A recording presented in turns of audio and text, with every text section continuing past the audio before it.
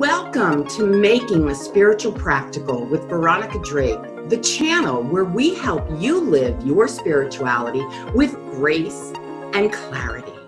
I'm Veronica of veronicadrake.com, and this is your weekly message from your angels. Now, I want to remind you, one size does not fit all. What does that mean?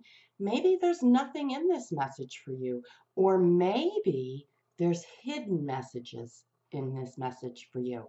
So I'm going to suggest that you listen to this several times, that you take notes, and one of the times that you're listening to it, do it passively.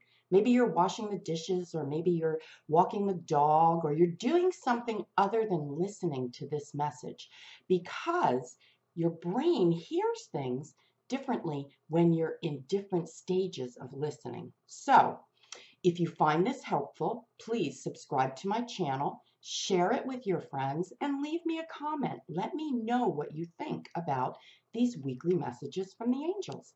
So here is the very first piece of information. Now, you may have to play detective with this, so let's get going. What you are currently struggling with, what is appearing to be an obstacle in your life, whether it's a person, a situation, maybe it's just a thought. It's stopping you from getting to the next level, to the next place that you want to be. Maybe you're waiting for that promotion. Maybe you're waiting for that person to come into your life who's just going to complement your soul. Here's why you're blocked. And this is where the work comes in. Your angels are pointing behind you. Now, normally, we're not going to tell you your answers are behind you because we want you to move forward and we want you to focus on the present.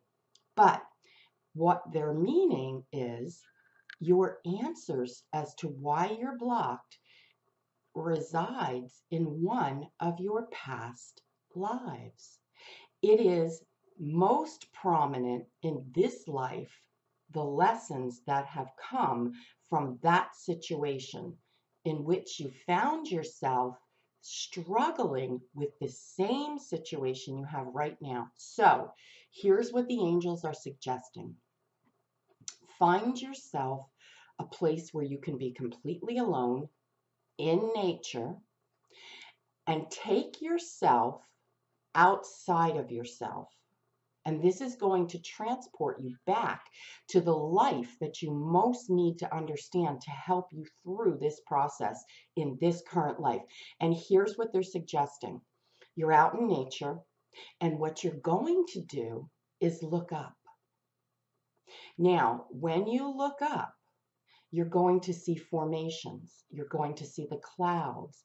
And off of that, you're going to release any anxiety, any stress, any heaviness about yourself, the day, and the current situation. The clouds are the angels communicating to you.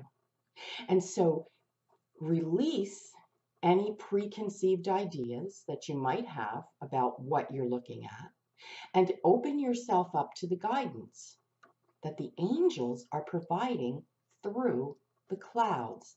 Now, the clouds may present imagery, they may trigger a phrase, and all of this is to take you on a journey back to a previous life. So now, once you're in tune with the clouds, the angels, you can begin to ask questions such as, show me my previous life that's most relevant to this current situation I am experiencing. So it's a two-step process. You're outside, you're looking at the clouds, you're connecting with the angels, and then you're asking for them to take you back to the life that can most help you with the current situation you're experiencing. So you want to go into this process knowing what it is that you're struggling with or having an idea of it. And this is how you're going to find your answer. So the past life that they're going to lead you to, you're going to begin to see a story, and it's going to unfold, and it's going to reveal step by step by step what you did to resolve it in that life.